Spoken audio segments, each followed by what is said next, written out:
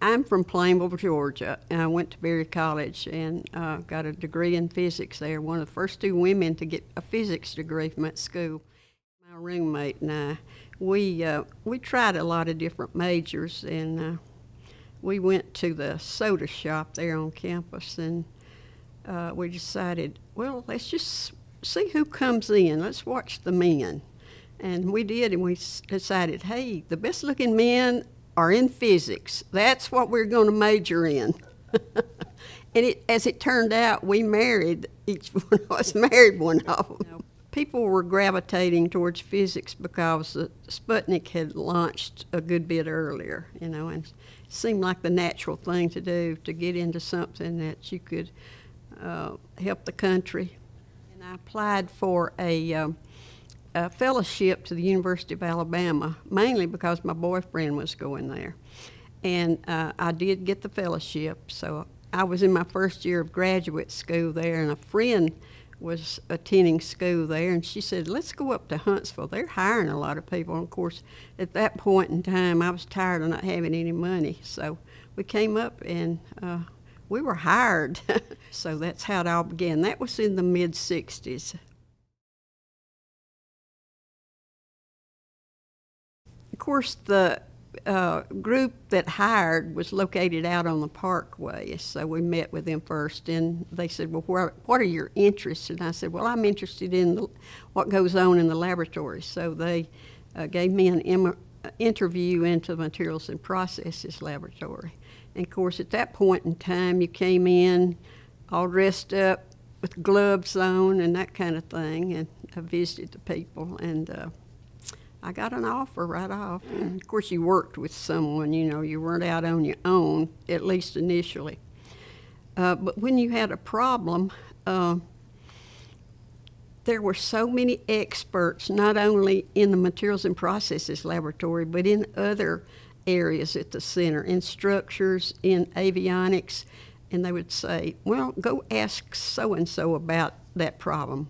And it was just wonderful to have all these people that you could talk to. And I know one of the first things that I was asked to do, we were looking at the design of some slip rings. And I had never made an engineering drawing, and much less put a tolerance on it. And so I sketched up something. We had plenty of machine shops around, and gave them the drawing, or sent the drawing to them, and I got a call to come over and see these folks, and here was the head of the machine shop and about 3 or 4 technicians standing around him, and I said, are you sure you want those tolerance, hon?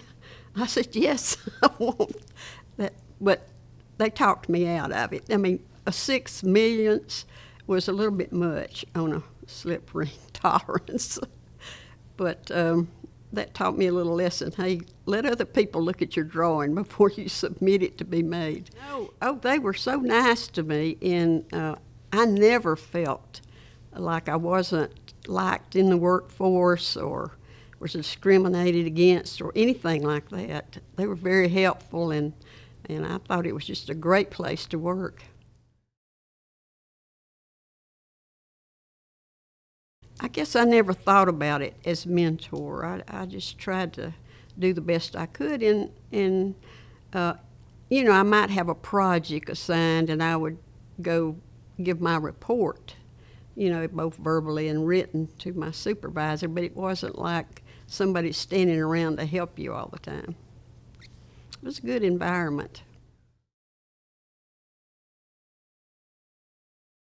The group that I worked in was called Lubrication and Surface Physics, and of course at that point in time there were a lot of mechanisms, rubbing and sliding mechanisms on spacecraft, and you needed to know how to, reduce the friction on those surfaces and make sure it operated. And of course you couldn't use greases or oils or anything like that, so we developed new lubricants, dry films, using molybdenum disulfide, which did rely on having oxygen to give it its lubricating properties like graphite does.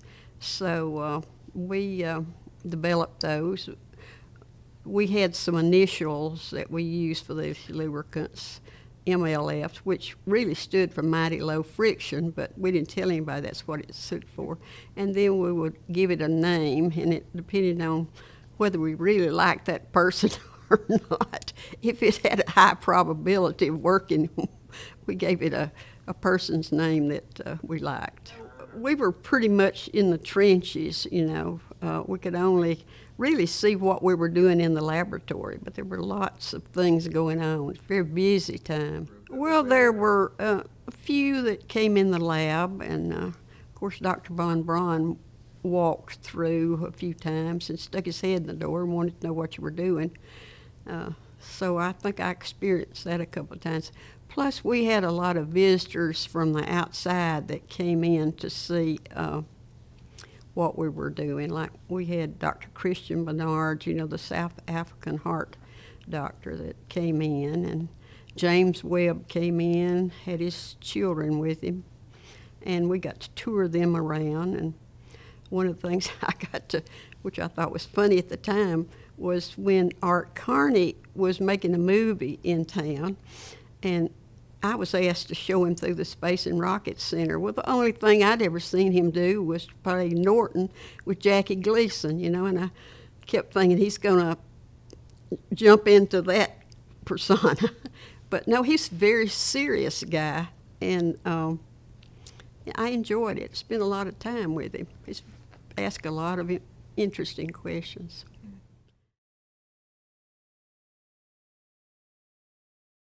I only went to the Cape once, watched one launch, and that was Apollo 8, I think.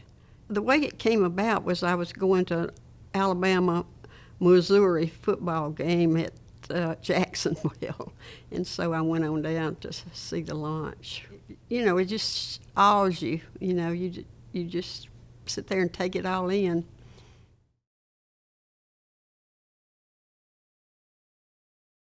It was that NASA was such a capable organization, we could do anything.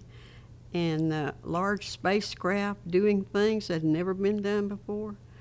To me, it stands as the big icon that we look at, and should keep that in mind when we do these tough projects. It was amazing.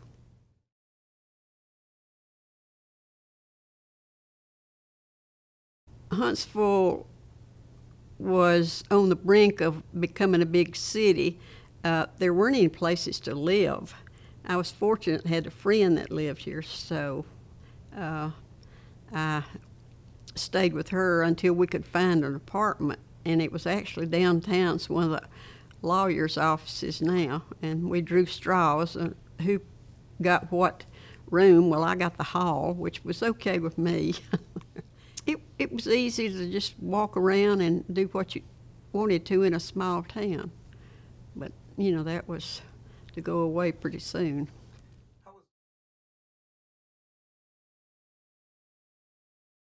It was almost like we were isolated from that kind of thing. And it may be the fact that we were out on the arsenal, you know, and separate from other organizations. So you didn't see a lot of that at all, actually. I think I was always out there on my own doing what it took. And so it wasn't looking left or right and seeing these poor women waiting for their turn.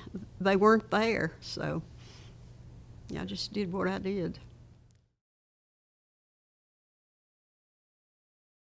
Well, I was involved in the last mission in terms of having a fluids experiment. We were going to see how the fluids reacted in that low-gravity environment and to look at, you know, effective surfactants on them and that kind of thing.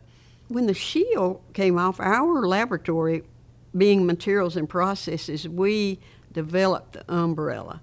And, of course, they did away with one of the astronomy experiments, so we could use that port to put the umbrella out. But we developed the coating, and that was a round-the-clock activity. And fortunately, it worked.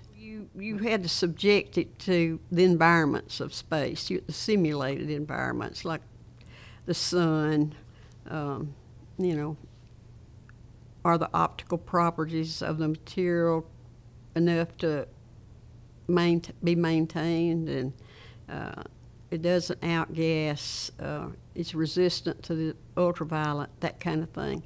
Will it last a long time? So those were the kind of test results that we had to determine.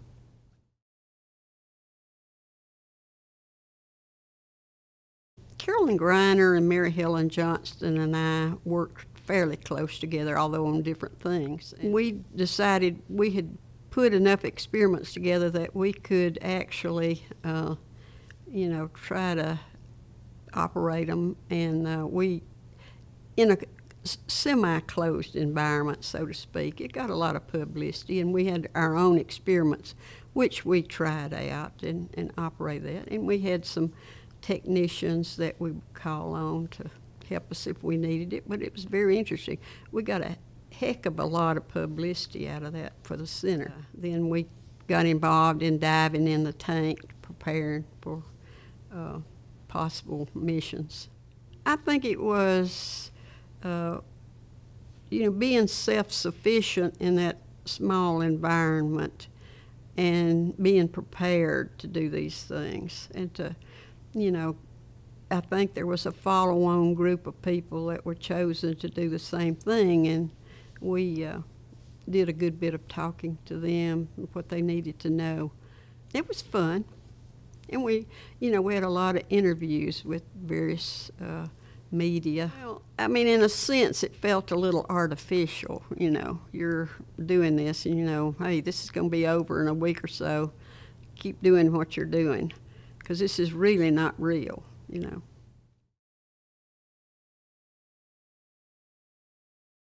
Well, I had experiments on Space Lab, right. And I had a number of experiments that flew. Enjoyed those. I really enjoyed working with the scientists. Such a clever group of people. But the engineers were clever also. It just seemed like everybody was so smart and could do so many things. When you're in charge of engineers, you pretty much work with them. It's sort of a lead role in a sense. With the scientists, you just enable them, because you're certainly not going to be out there telling them what to do in their science. And so every time you change a job, you have to reinvent yourself to accommodate your job. And you just have to recognize that. To me, it's going out there and doing your best, and don't let anybody stop you. I mean, hey, just go through them. Don't stop. You do what you have to do. And, you don't have to make lifelong enemies, but, they don't have to be your best friends.